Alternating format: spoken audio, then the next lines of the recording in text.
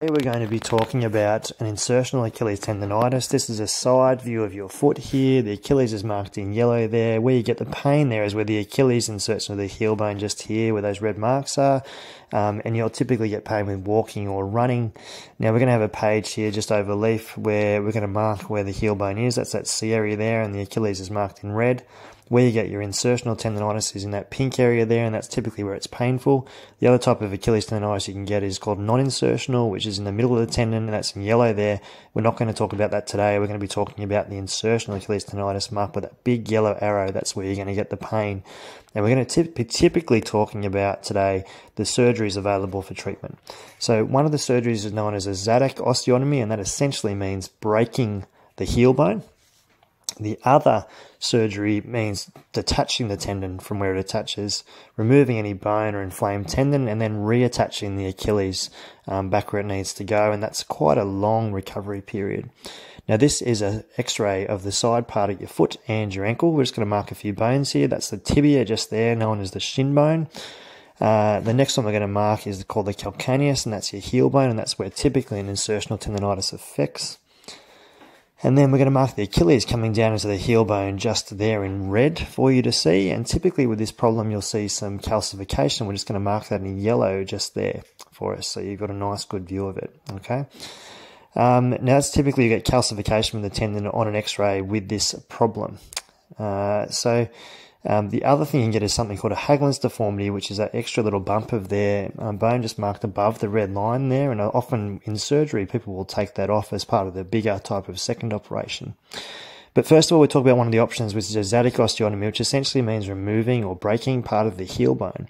And the reason we do this is because there's been a study that's shown where if you measure that length just there, and denoted by the red line, known as the greater tuberosity length, and you compare that to the overall length of your heel bone, known as the calcaneus, that if that greater tuberosity length is too high, you get a ratio of B to A there, A over B, that's less than 2.5.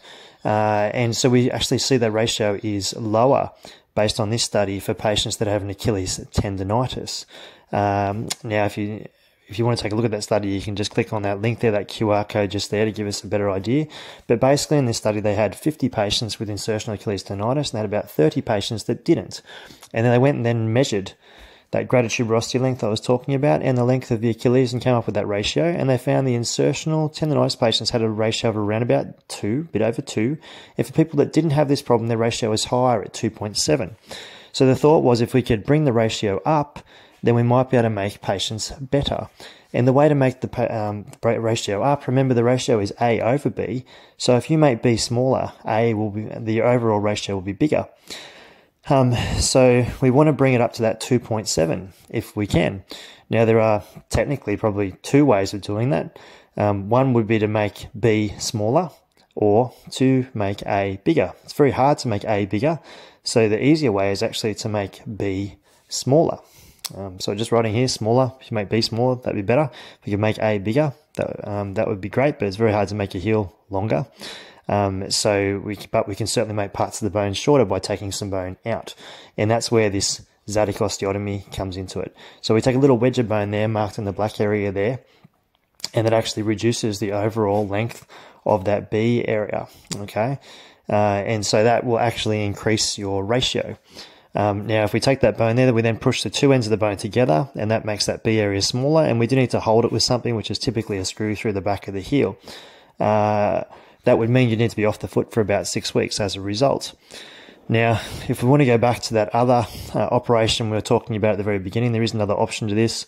As we said before, the pain you're going to get here is over the back of the heel, and so people do feel that it's largely related to the tendon itself as well, and this is what the tendon will look like from the back. So in yellow there, we're just going to draw the tendon attaching into the white heel bone there, known as the calcaneus. And so we can explain to you the other operation available, which means detaching and reinserting the tendon and cleaning up anything around it. We're going to explain it with these drawings. So this is another side view of the ankle and the foot. The yellow part is denoted by the tendon, and the red part is actually that Haglund's deformity, that little bump of bone, which we sometimes see on an X-ray. So we've got to remove that if we want to do the bigger operation. And so the way we do that, we have to actually take down the Achilles to get access to that bone. And essentially what happens is we basically peel it off on either side like a banana peel. So we make a cut along the straight line in the middle of the tendon, and we peel it off from where it attaches into the heel bone, and that will give us some access to the heel bone from the back.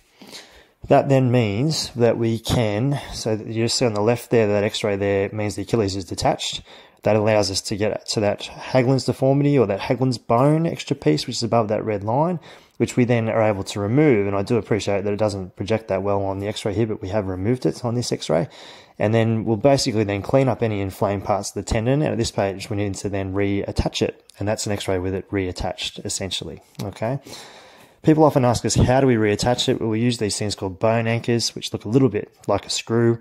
They're not, sometimes they're made of metal, sometimes they're not. They will then anchor into the bone, and they have some stitches coming out of them and go through the tendon, and that allows us to bring the tendon back down. But we do need to protect the tendon for a period of time till it beds back in. Now, some people will do that Zetic Osteonomy where you break the bone and do that operation. Others will do one of those in isolation. I suggest you talk to your doctor. But I hope you've enjoyed our talk today. Please take a look at some of our other videos or subscribe to the Foot and Ankle Orthopedic Surgeon. Thank you very much for listening.